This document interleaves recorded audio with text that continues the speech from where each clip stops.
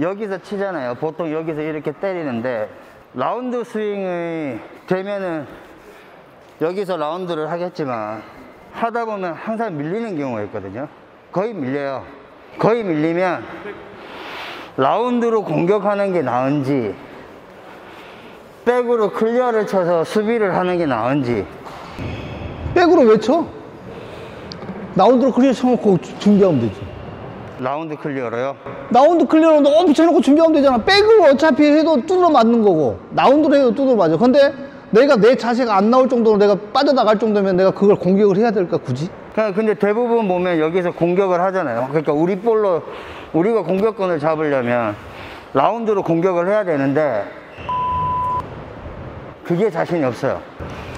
나 같으면 드롭 나와. 드롭이요? 깎기나 깎기 드롭이나 가운데나 넣고 따라갈 수 있게끔 만드는 거지. 정 안 됐을 때는 노빙으로 높이 쳐갖고 공격 시간을 벌여야 되는 거야. 대충 밀리다가 하면 빠르게 주고 그냥 오면 되는 거고. 며칠 전에 A조 사람들하고 게임을 쳐서 이 밀리는 걸 드롭을 놨어요. 근데 앞에 와서 기다리고 있더라고요. 왜? 왜 그럴까? 밀렸으니까 드롭 넣을 줄 알잖아. 근데 이 사람이 들어오면 이 사람 나갈 거란 말이야. 그지? 이 사람이 일이 줬어. 누가 줬든 줬단 말이야. 그럼 밀렸단 말이야. 가봐. 당연히 들어오겠지. 그럼 이리 줘야 돼, 이리 줘야 돼. 어떤 사람이 들어오냐, 어떤 사람이 볼 쳤냐를 생각을 해봐야지. 그때 당시 생각해봐. 자, 이 사람 쳤어, 이 사람 쳤어. 이 사람 쳤으면 밀고 여기로 들어와. 거의 이리 들어와. 그래서 솔직히 밀려가지고 들어오는 사람을 제가 안 봤거든요. 못 봤거든요. 그러니까 친 사람이 들어갈 거란 말이야. 그걸 계산해야지. 친 사람이 들어간다고 생각해봐. 여기서 때렸단 말이야. 자, 때렸는데, 자, 앞에 있어봐. 때렸다 쳐. 치고, 밀었어. 그럼 내가 들어갈까? 이 사람이 들어갈까? 이 사람이 들어가겠지.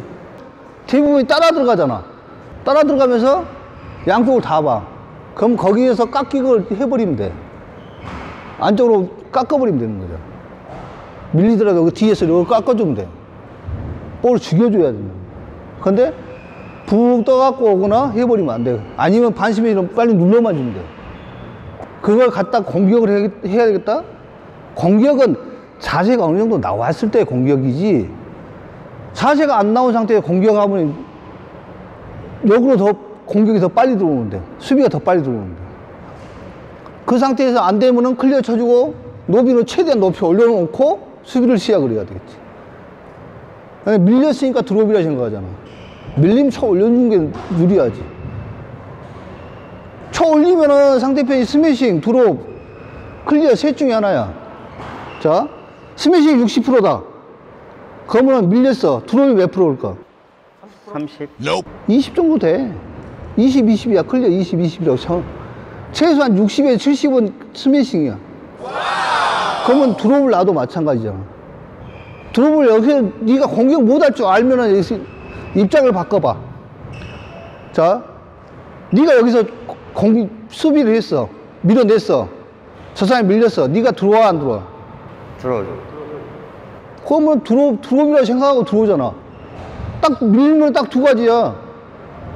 드롭 아니면은 클리어야. 그러면 앞에 들어온 사람한테 걸리면 이건 무조건 100% 내가 준비하기 전에 뚫으면 맞아. 클리어를 치는 게 훨씬 더 낫지. 왜? 시간을 벌잖아. 노빙으로 높이 하이클리어 쳐놓으면. 그거 스매시 때리면서 꼬라박을 수도 있어. 근데 밀렸는데 드롭을 넣으면 어떻게 돼? 확 들어오면 이 사람은 앞에, 내 파트너는 뒤로 물러버린단 말이야. 그러면 앞에서 나도 이기는 거잖아. 어차피 밀렸지. 그러면 차라리 노빙으로 하이클리어 쳐놓고 기다려야지. 드롭보다는 클리어가 낫다. 이 사람이 들어올까 안 들어올까 생각해봐. 네 자세가 어느 정도 나왔으면 이 사람 들을 수 있어, 없어? 못 들어오죠. 못 들어온단 말이야. 네 자세가 나오면 이 사람 못 들어와. 자세가 안 나왔기 때문에 밀고 들어온 거야. 그거 단순하게 계산하면 되는 거야. 입장을 바꿔놓고 생각하면 돼. 네가 여기서 수비 위치에서 밀었어. 저 사람이 완전히 밀려있어. 그러면 네가 빠져나가 붙어. 밀렸으면 붙겠지. 그런데 거기다 들어올라? 두드러막이 탁 적은 거야. 그걸 생각 안 하고 이 사람이 움직이는 생각을 안 해주잖아. 밀고 들어온다고 생각을 안 하고 있다는 소리야. 당연히 내 자세가 불안하면 상대편 밀고 들어오지. 대부분 그렇게 배웠고 대부분 그렇게 해. 뭐든지. 그러다 보니까 거기에서 하려면 클리어 쳐주는 건 낫겠지. 그래서 손목에 힘이 있어야 되고 복근에 힘이 있어야 되는 거지.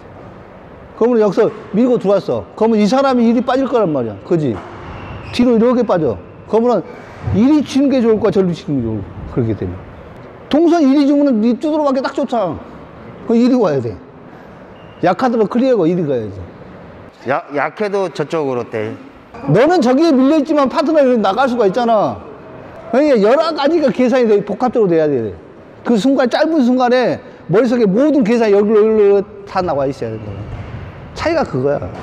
그래서 그걸 다 해줄 수는 없어. 코치들이 할 수 있는 방향이 없어. 그 순간 생각은 내 판단이야. 본인들의 판단이지 해줄 수 있는 방법이 없잖아. 이게 좋다, 이거 이렇게 해라? 이걸 해라는 없지. 그러다 두드러 맞아갖고 또 앞에 사람 다치면 어떡해. 코치가 들어온 거라 했어요? 그건 뭐 누구 죽일 일인 거 아니잖아. 순간 판단이야. 내가 밀렸을 때, 아, 이 사람이 들어올 수 있겠다. 그러면 뿌려내주는 거고. 내 자세가 이 정도만 잡혀도 못 들어오잖아. 근데 이렇게 잡혔어. 들어와, 안 들어와? 들어가죠. 들어오잖아. 그러면 클리어를 약하더라도 비대가 뻗어주면은 낫지. 그러니까 밀렸을 때 클리어를 쳐야 됩니까? 드롭을 놔야 됩니까? 클리어 치세요. 상대편이 스매싱 때리면서 꼬라박 확률은 있어요. 드롭을 넣으면 이 사람은 앞에 있기 때문에 더 다루기가 쉬워. 프로테지를 넘겨줘야지. 상대편 꼬라박는 확률까지 계산을 해보면. 그러니까 어렵게 생각하니까 그래. 내 몸이 밀려있으면은 최대한 높이 뛰어가고 시간을 벌어라. 그러니까 항상 파트너십이고 같이 움직이는 동선을 정확히 만들어서. 그래서 초보자들이나 같이 게임하면 어려운 거예요. 이 노테이션이 엉망이 돼버리면 다 부딪혀. 그러다 잘못하면 다쳐. 그게 난 제일 무서운 게 그거야. 게임 도중에 다치는 거.